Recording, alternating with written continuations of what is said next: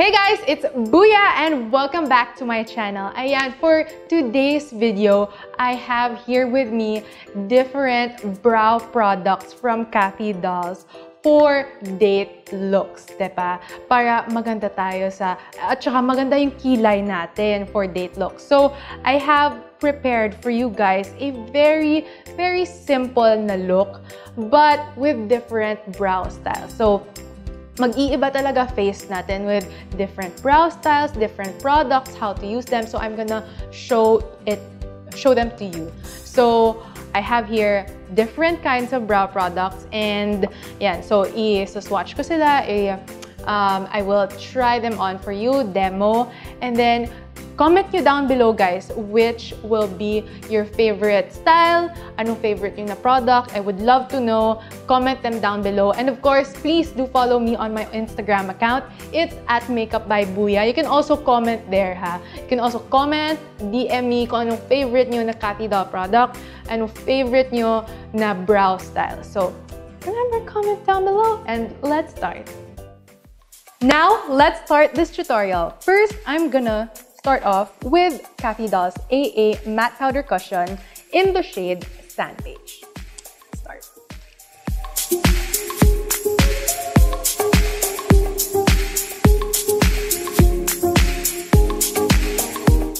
Now I'm gonna set my face with a powder foundation.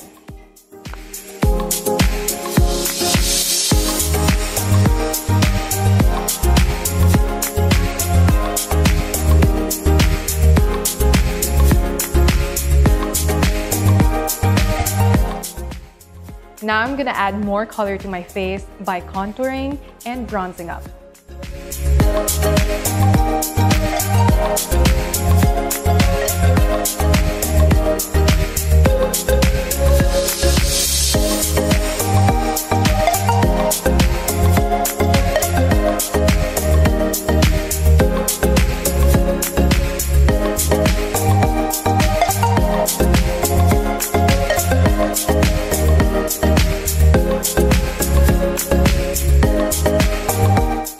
Now, to look more rosy for our date night, I'm gonna add blush.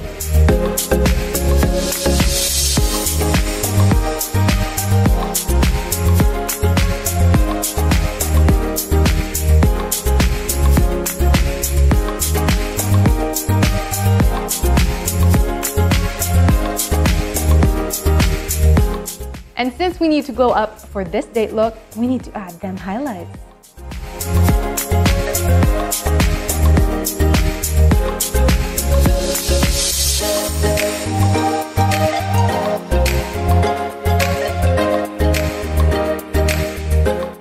And of course, for those very kissable lips, we need some tints.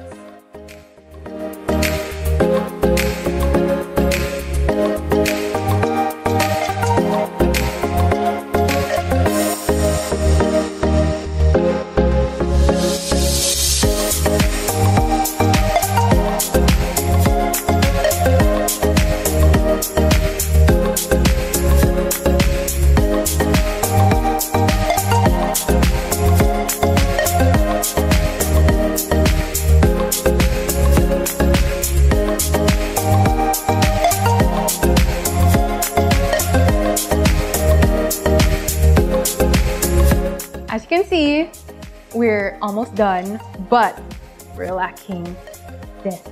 Okay, we need to fill them up with different styles. Now I'm gonna show you the different styles, the different products.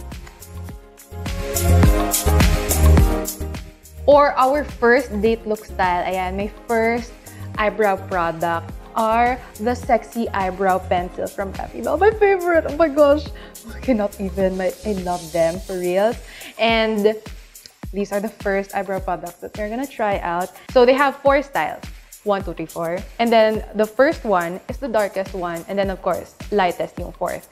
So my shade, yung preferred ko, yung second. So if you have like a hair dye, medyo light yung hair nyo, then opt for this one, opt for a lighter shade. Whatever you prefer, do yourself, honey. So I'm gonna do myself too. I'm gonna get number 2. Oh, diba? I rhyme. So before I test this product, before I try them on myself, swatch muna ako so that you'll be able to see the different shades of different number styles, diba? Okay, so now I'll be swatching the shades for you to see the different shade styles. So the first one is a bit dark. So if nagtitipid kayo ng pera and gusto nyo, you'll be able to make the most out of your purchase, then you can definitely use this as your eyebrow product. You can use this also as your eyeliner kasi napaka-pigmented niya naman. So, if you have a dark hair color and you want to, again, make the most out of your product, out of your purchase, then number 1 na shade is for you. Okay, but for me, kahit I have a dark hair, I prefer to use the shade number 2. Kasi, for me, kasi safer siya. Kasi, eto siya. Safer siya for me kasi it's not too dark and I can build up the shade. So, and it won't come off too strong kasi mahirap na dye if too strong yung kilay natin sa first date natin. So, no. And then, third is the shade. So, if you have like a browner hair, a lot browner hair than I do, if you have dye, then this is for you na naman. Okay? And then, lastly, shade number 4.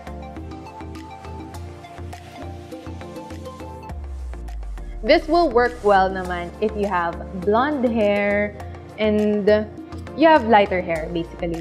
So, actually, all of them, not just number 1 na shade, you can use them as your eyeliner kasi dual purpose niya kasi napaka-pigmented niya, napaka-waxy. It doesn't hurt sa eyes pag nalalagay mo. So, you'll be able to make the most out of your product or your purchase talaga. So, we'll start applying na and I'm gonna use the shade number 2. So for this kilay, since it's a sexy eyebrow pencil, gusto ko napaka-on fleek kasi sexy, diba? So, pag nasa isip ko on fleek, pag nasa isip ko sexy brow, dapat on fleek tapos napaka-plakado talaga ng kilay ko kasi parang, you know, I got you. Parang ganon. So, we're gonna do that right now. Okay?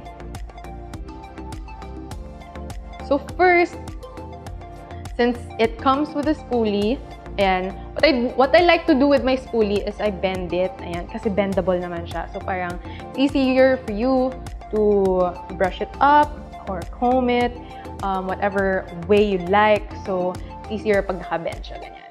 Ang hirap pag straight kasi basta mahirap siya. Mas easier siya pag naka-bend siya like this.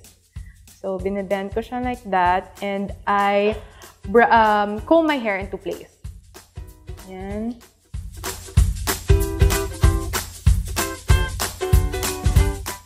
And if you observe your kilay, like, observe nyo, parang palagi kayo nagpa-practice ng eyebrows nyo, manonotice nyo na yung kilay nyo, meron siyang natural brow line. So, if i-fill in natin yung natural brow line natin, dapat mag-fill in kayo or mag-draw kayo ng kilay nyo, hindi siya dapat sa labas ng natural brow line or sa sobrang loob. Dapat nasa eksakto lang talaga na brow line. So, that's what I'm gonna do. Yan. I focus muna sa brow tail. Dito sa may arch. This is the brow head pala. This is the brow head and this is the brow tail. So, better learn the terms. And then, if you go first sa brow head, so, it will come off strong and we don't like a very boxy brows. Ay, naku, wag yan. So, dito muna tayo sa brow tail and then slowly push the product to the brow tail. Okay. To the brow head. So, and then I go to the upper brow line and then follow the natural line sa brow tail ko. I feel like for me, I don't need to use a concealer to carve out my brows. It's already shaped so good. So, yan siya. That's why I like it so much. Pag na-draw na yung brow line, then I fill it in. Dito lang ako sa brow tail, nag-fill in. Yan. Then, very little hair-like strokes dito sa brow head. And then I take my spoolie. So, you notice, meron dito sa brow head, meron space. And so, what I like to do is spread the brow product using the spoolie. Yan, dito muna ako magsa-start sa brow tail.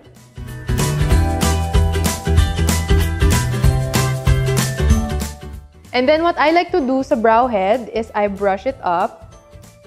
So it looks more very natural, very hair-like. Kasi yan yung uso ngayon eh. Hindi na like super very outdrawn. Gusto natin ngayon very natural talaga, very hair-like. So that's what I'm doing right now. Okay, so you can really see the difference na sa right side ng face ko, napaka-framed na talaga ng look ko. And when you see here, it's so bald, it's so empty. Tapos hindi yan pwede, so dapat ganito tayo. Yan. Parang pack lang talaga. Very sexy eyebrows for a very sexy date night. Diba? Okay, so we better fill in this side also para hindi empty yung puso natin. Diba? Okay, so fill in natin.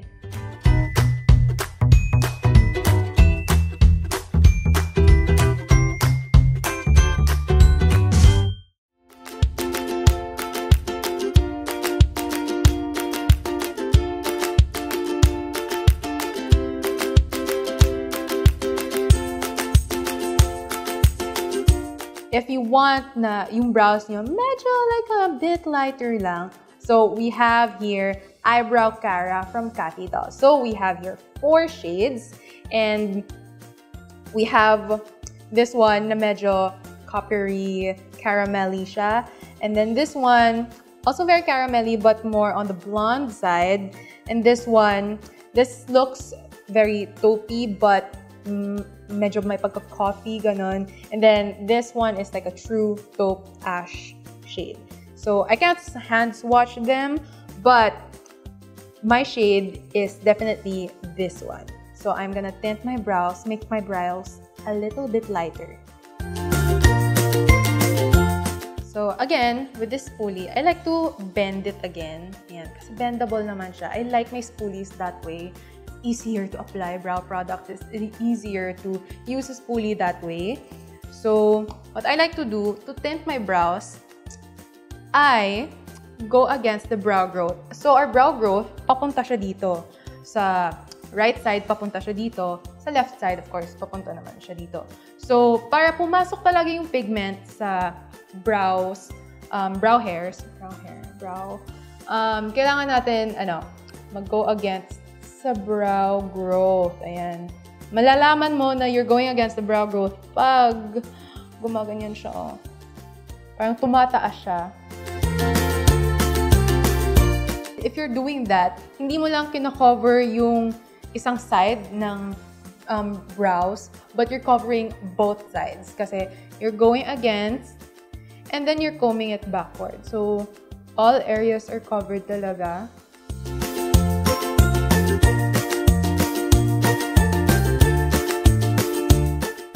And there you have it. CATHY Dolls Eyebrow Cara. So, we have here our real brow 4D tattoo tint. So, we have the shades light brown, ash brown, and dark brown. Dark brown, o, diba? So, we have 3 shades here na itetest ko ngayon. And I'm gonna swatch first the shades. So, we have light brown. This is light brown. And again, if you have blonde hair, this is for you. So, ang ganda kasi 4 yung strokes na magagawa mo agad. And very fine, very delicate niya. And very light lang siya. And actually, this one, when you swatch it first, ayan, when you swatch it first, nandito sa, actually, nasa likod niya. Before, ang napaka-light niya, but then it darkens over time, which is 3 to 5 minutes. So, may waiting time siya na 3 to 5 minutes. Yan, nasa likod yung instructions niya. And then, next shade that I am gonna swatch is ash brown. This is ash brown. And lastly, we have dark brown. Yep, dark brown. Ayan.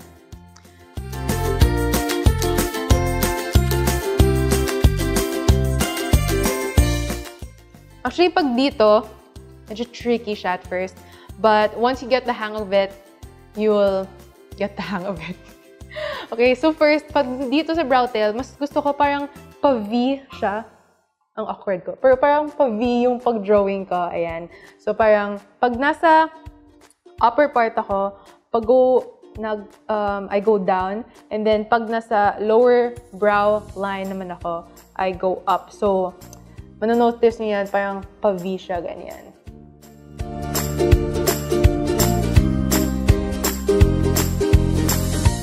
And then, I switch up pag nandito na ako na part, when I'm nearing the brow head na, I switch up to a lighter shade.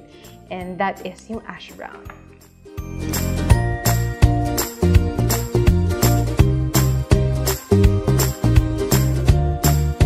Yan. See, napaka-safe lang talaga kung ash brown yung, if you use a lighter shade sa brow head nyo. But if you want to opt for a stronger brows, then you can definitely because girl, diba? Do you. So we are gonna do you and do me, do my brows. So we're gonna try stronger brows kasi some people really do prefer stronger, bushy brows. So we're gonna do that with this side.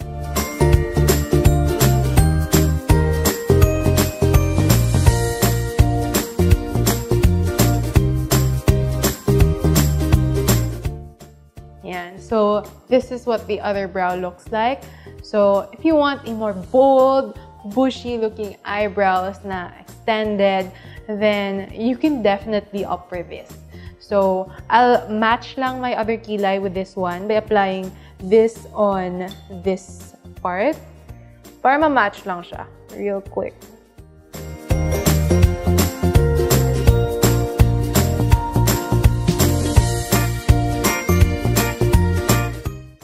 There you have it. See?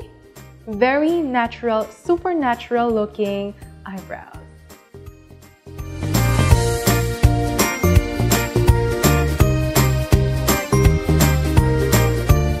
And then again, wala na naman tayong kilay.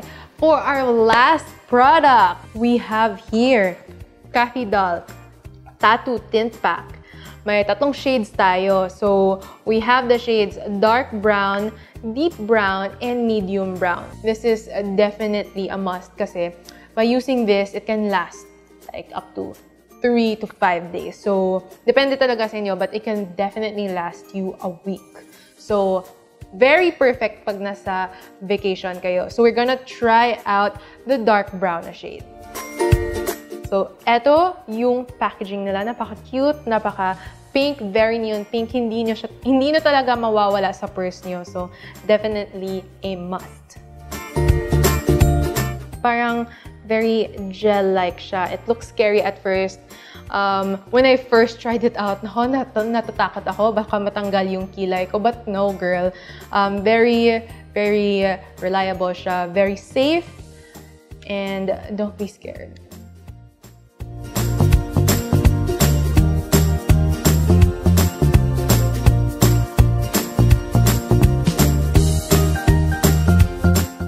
Finished product. Like, eto na talaga. Pare, joke lang. So, eto siya muna. Mag-wait muna tayo ng 15 to 30 minutes. So, from ugly duckling, magiging beautiful swan tayo. Okay? We'll wait first.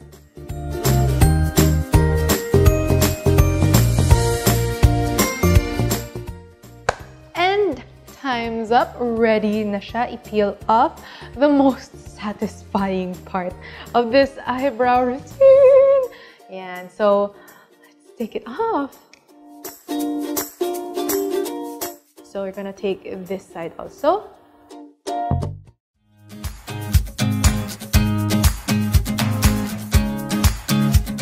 Super satisfying. Super fun. Like, super fun, super pang-matagalan, at saka super nakaka-on fleek siya, diba?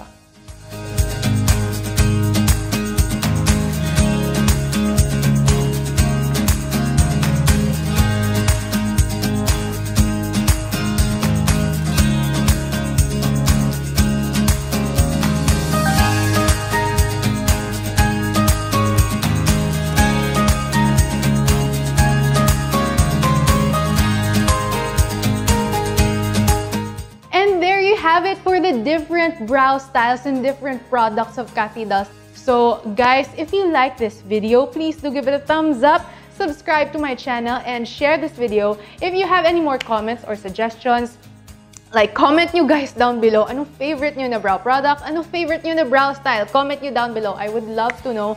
Please, comment them down below. Again, just remember, no hate, just love.